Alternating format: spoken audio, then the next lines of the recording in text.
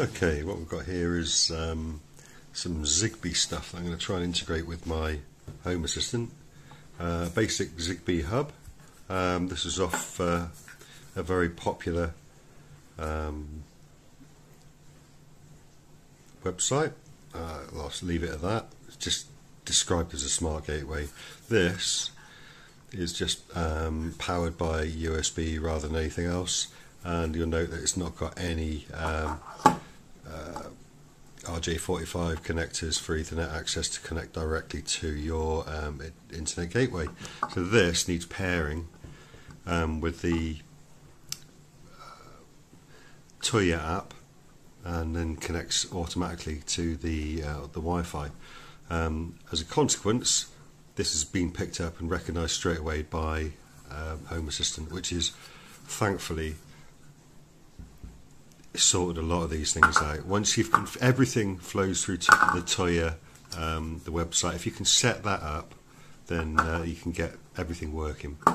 This is a TRV for the radiators in the house. I'm going to split the downstairs from the upstairs. So at night, these, whilst the central heating system is controlled by thermostat upstairs, these are going to be switched on and off according to the time of day. And these are some Zigbee switches that I've purchased as well. I think they've been about €5 each. So I'm going to try and get this sorted out very, very soon. The benefit of the Zigbee hub is that it seems to be able to penetrate more through the house. So where Wi-Fi might not quite make things, Zigbee seems to get a little bit further.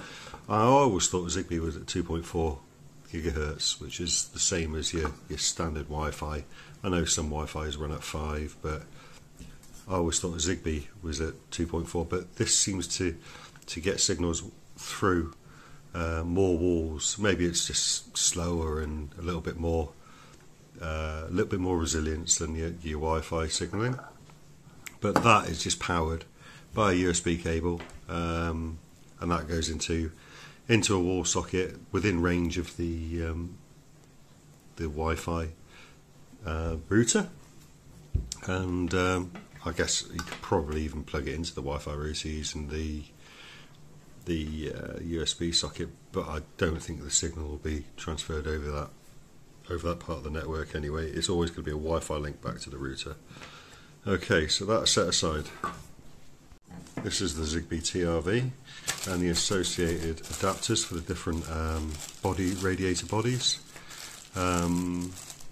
These are quite plasticky, and I'm not convinced they hold on to them very well, onto the radiator. So I've been using a special type of adhesive to just mount that one on over the existing thread, and then this screws straight down onto it, and it's essentially a motorized plunger.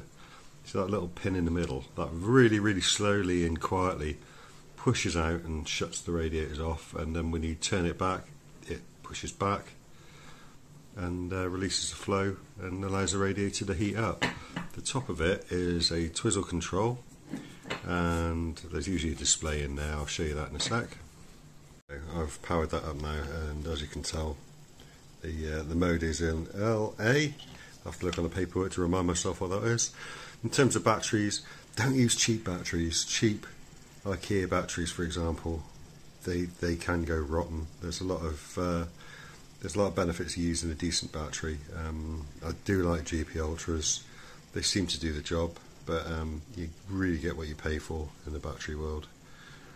Okay. The cover itself is quite weird. It's like a hollow tube. There's a press button there. You can see the battery symbol on it, and that slides over the top and clicks back in place. Then when you press the button, nothing happens. Oh, it does, yeah, there you go. So I'm looking at 16-17 degrees in the house. It's not that, it's much warmer. Maybe it needs a bit of calibration. And you press the button to activate things. And now I've done some sort of timer, so when you do something and there's a knock-on effect on the rest of the install, there you go, that should be about right. So I'll show you how to pair it. Okay, to get into the pairing state, you've got to turn until you get the OF sign, or off, as I think it means. Press and hold that for 5 seconds and it should enter pairing mode.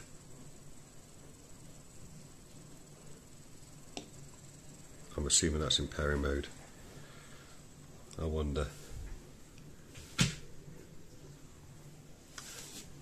Slides instruction manual.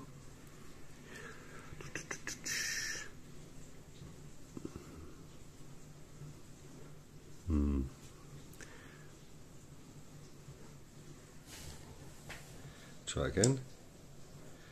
1, 2, 3, 4, 5. Okay, let's try and pair it. Okay, right, I've long pressed the TRV in the off position, OF, and I've got a flashing light. That should now be accessible from the Zigbee hub that's upstairs.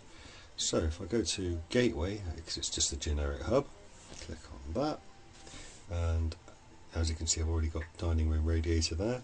So let's add the sub device.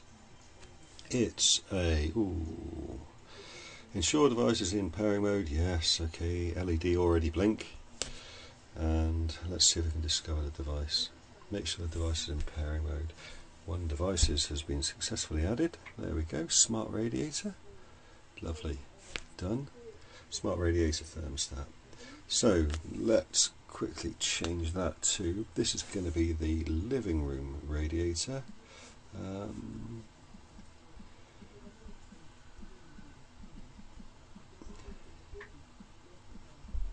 Forgive my grammar. And that's in the living room, and done. And that's successfully integrated into the app. It's not the Tuya app, it's the Smart Life app, which it runs in symbiosis, so you can either use one or the other. So there we go. So that's adding that, and no text. So let's try turning it up. I'm trying to turn it to 10 degrees. And that's me changing the temperature on the radiator, on the TRV itself, and then turning it back down on a TRV. So that TRV is now communicating with the Zigbee Gateway that's communicating with the Wi-Fi network that the Home Assistant sits on. So I'll try and show you in the next screen how to look at it in Home Assistant. So let's turn that back up there. I don't know whether you can hear the valve going. I'm going to put it to my microphone and let's see if we can hear the valve deploying. Possibly.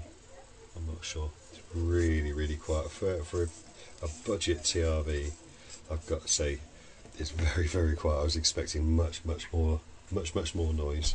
So we'll leave it at that, and the next shot is to be attaching it to the radiator.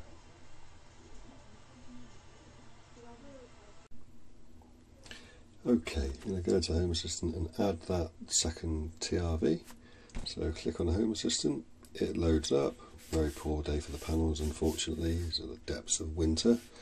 And we need to basically copy the dining room radiator format as a card. So let's go to the 3 dots at the top right, click on Edit Dashboard, all the way to the bottom, and click on the 3 dots to the bottom right of the dining room radiator. Click on that, duplicate card, and let's find that entity. Now, if I put in, just by clicking on the entity there, it's looked for the right things, and it's found the Climate Smart Radiator Thermostat _2. So if I click on that, and we're going to rename it Living Room Radiator. Living Room Radiator. And my typing is so fast. Press return, and there it is. So that's controllable using the button there, and now we can also control that using the home automation. So let's save that onto the dashboard so it's always there, and spin back down, and there's the two. Okay, we have the TRV, the new TRV, connected to the original valve body of the radiator. Some people will be familiar with these. I do need to clean under my radiators. Press it, and then the temperature stuff comes up. So at the moment it's saying 16. Radiator's off, so this is just the latent temperature of the radiator. When the system's fully up and running, I'll have my central heating on all the time and then controlled all by these.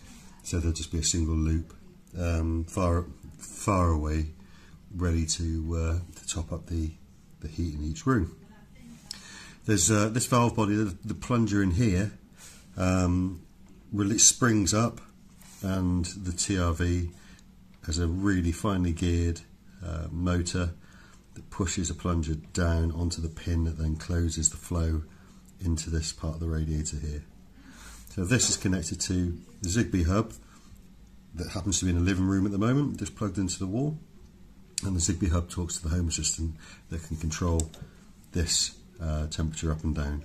There's a lot of other things like frost protection in there, but at the moment I'm just testing and getting used to turning the radiators on and off. I'm not even fine-tuning or calibrating.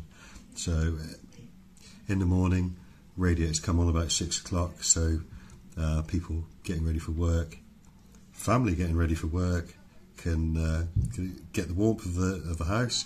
But at night, whilst the radiators may be on upstairs, I don't want the radiators on down here, so I'm going to try and save money that way.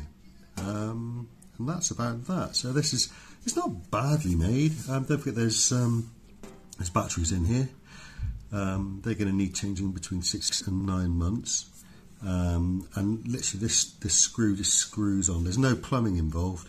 This screw just screws onto the valve body. And most valve bodies it'll fit, but this one, because it's quite an unusual one, I've needed to use the adapter, and I've Loctited the adapter onto the original thread to keep it there, and this just drops down and screws on. Okay, just to describe what the apps are, Tuya app and the Smart Life app, top left, are exactly the same thing. Tuya seems to feel more industrial, Smart Life is more residential. So if I click on that, let's have a quick look at, say, there's my gateway, there's my dining room radiator, and there's that. So I can either click on that back there or go to the main list, click on dining room radiator, and we've got that's at maximum 35 degrees. So let's go back, living room radiator, that's at more tolerable 21 degrees and a more affordable 21 degrees. You can choose the modes, auto, manual and off, and you can choose your timers in there. This is if you don't go down the home assistant route, and you can calibrate your temperatures there. So I tend to calibrate into the middle. I haven't touched switch scale or frost protection yet. If I need frost protection in my house, there's massive problems. Child lock's self-explanatory. You don't want people fiddling with it, or children fiddling with it, and then you flick that across and the Twizzler on top of the TRV stops working. So the only way to control that will be through the app. But they're all grown-ups in this house, or negotiable children, so family admin sorts that out. We don't need the child lock. I'm trying to switch that off. There we go. And that's pretty much the app. Okay, that just about sums up the adding of TRVs, commissioning and placing them on the home assistant. If anyone's got any questions, drop me a line and we'll see if we can answer them. Thank you.